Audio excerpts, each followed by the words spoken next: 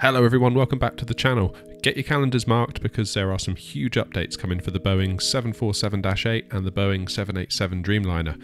Now, to be clear, these are not third-party mods. These are updates for the default Asobo aircraft, meaning all of this goodness will be coming to the Xbox version too. So let's pick it apart. So recently Asobo hosted a developers live stream on their Twitch channel. I'll put a link in the description below, and we were treated to some details of their collaboration with Working Title and how the avionics for these aircraft are getting a major overhaul. So starting with the Dreamliner, we are getting new LNAV and VNAV systems, and they made a point of saying how the VNAV is going to be performance-based VNAV. So it will give you econ speeds, i.e. the optimal speeds for the lowest operating costs, while also allowing you to set your own cost indexes if you're happy maybe to burn a little bit of extra fuel in the interest of time. Further to this, we've got a complete auto throttle system with, and I quote, all the right modes.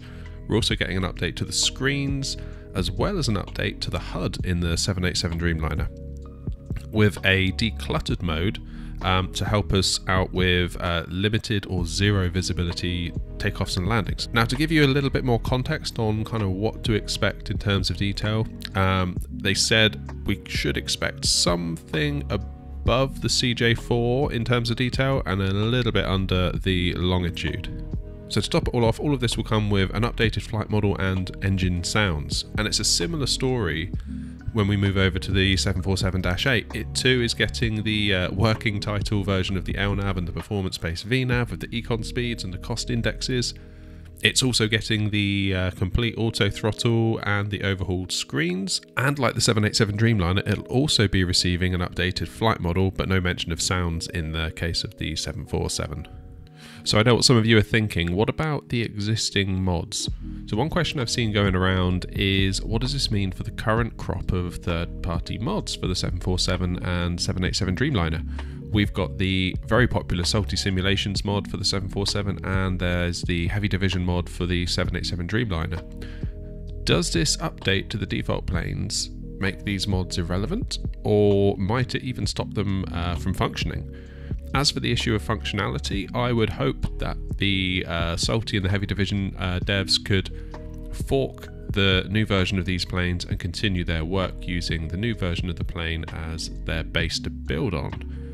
As for making the update irrelevant, I don't really buy it. As someone who's got some experience in software development in my past, in my experience, I found that a rising tide lifts all ships.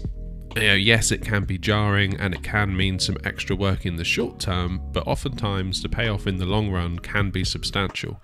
Now, when it comes to software development, it's very common to have a feature list that grows beyond your ability to deliver it all in a timely fashion. So by having high quality avionics added in by default, it could perhaps free up the Salty and the Heavy Division devs to perhaps turn their focus to other elements of the aircraft where they maybe want to add value. My hope is that in the long run, this could be a big win for everyone. So all of this goodness is coming on June the 23rd, so get the calendars marked and get subscribed, because you can bet we're going to be flying these planes once they launch. We go live on the channel a few times a week, so it'd be great to have you along for the ride. Hitting that like button also really helps this video and the channel. So if you've enjoyed today's video, please do consider leaving a like for us. As always, thank you very much for watching, and I'll see you in the next one.